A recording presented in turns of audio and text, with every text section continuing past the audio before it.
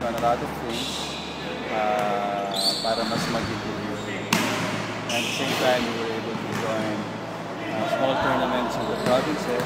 At least meron mga competition din naman ng players. Of course, meron din FEU or not. I think we were able to join the FEU tournament in some pre-season tournaments. It has always been an expectation of ours from our teams to give our very best every time we're on the floor.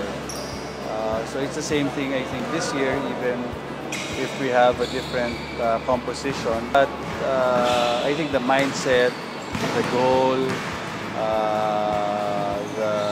the approach, it's all the same from the previous seasons. And people would always have their opinion on everything. So those are things that we don't really have control over.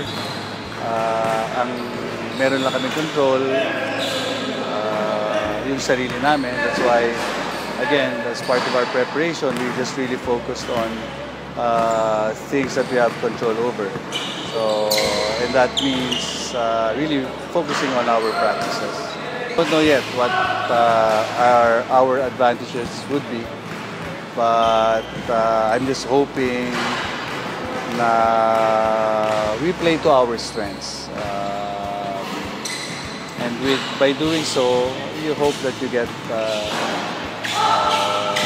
good performances that would result to some games that we win. Siguro yung advantage natin ngayon sa UAAP yung depensa talaga kasi doon kami makaka-relay sa ano namin sa defense namin kasi siguro maraming nawala sa amin sa team, 6 kasi mga veterano yun, sila Mac, Mike, Pugoy.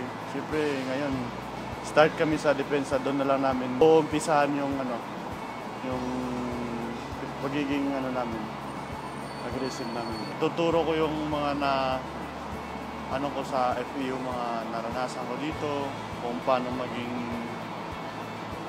leader or yun, yung samahan namin. Tapos yung komunikasyon namin sa court at saka sa labas. Ready na kami ngayon. Kung tulad nga sabi ni Coach, kung wag na kami sa wala. Kung kami ngayong team, yun na lang kami.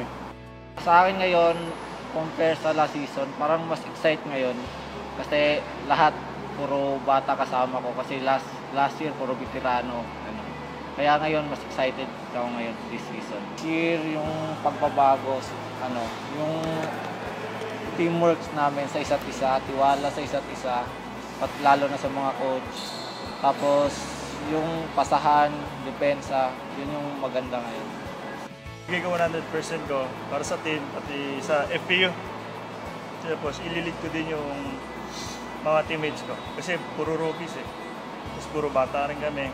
Yeah. Please, support nyo kami. Continue lang yung prayers nyo, pati huwag kayong magsawang sumuporta. Thank you. Suportahan nyo kami ngayong season 79 sa UAAP. Sana huwag kayong magsawang manood. Tsaka sigaw kayo ng malakas pag naglalaro kami. Kayong sawa sumuporta sa amin at gabayan nyo kami at pag-pray nyo kami na makaya namin sa this year na mag-champion ulit. Continue supporting the Tamaraws. Again, ang support naman should not be dependent on how strong or how weak your team is. So that's why I think all the more this year, because now that we are losing our veterans to graduation, then we will have a supposedly younger and more inexperienced team. So I think all the more we need the support that we could get from the FEU community. I know and I trust that they will be behind us this season 7.